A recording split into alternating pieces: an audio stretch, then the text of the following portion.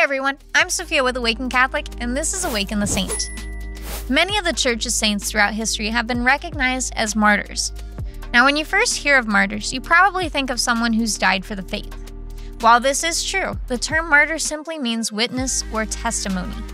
Throughout the early Church, martyrs were anyone who sacrificed an aspect of life or their life altogether for the sake of proclaiming the good news. We can break these types of martyrs down into three main types: red, green, and white. Red martyrs are the most common that we hear about today, where they shed their blood and were put to death for the faith.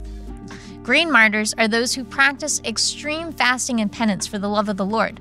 And white martyrs are those who have been persecuted or brutally tortured for the faith, but didn't necessarily lose their lives.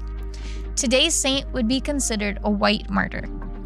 Following the death of his father in the early 3rd century, Felix sold everything he had, gave his proceeds to the poor, and began his journey to the priesthood. Shortly after being ordained, he befriended the later bishop and Saint Maximus of Nola.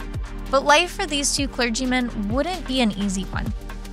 Emperor Decius was no exception to the Christian-hating emperors of the first few centuries following Christ's death, and forced most clergy into hiding.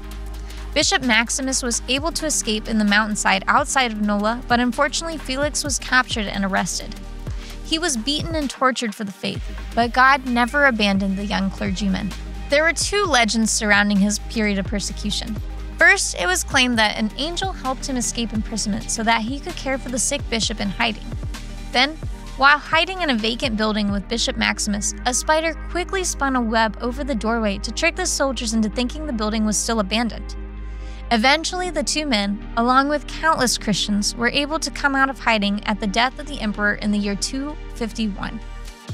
Eventually, Bishop Maximus died, and the people thought Felix would be the best successor.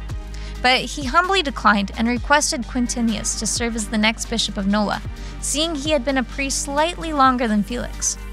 The guy had only been a priest 1 week longer, but the humble servant of God felt he was being called to a more simple and hidden way of life.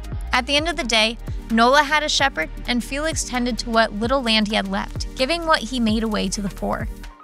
We're not all called to die a martyr's death, but we are all called to testify to the truth that is found in our Lord Jesus Christ at the point of persecution. God also doesn't demand we seek out a martyr's death, but to simply recognize that death has no power over us. In the end, our God has already defeated death, and dying to ourselves can only mean rising to new life in Christ. May we keep this in our hearts as we live our lives for the greater glory of the kingdom of God. Saint Felix of Nola, pray for us. Thank you for tuning in to Awaken the Saint.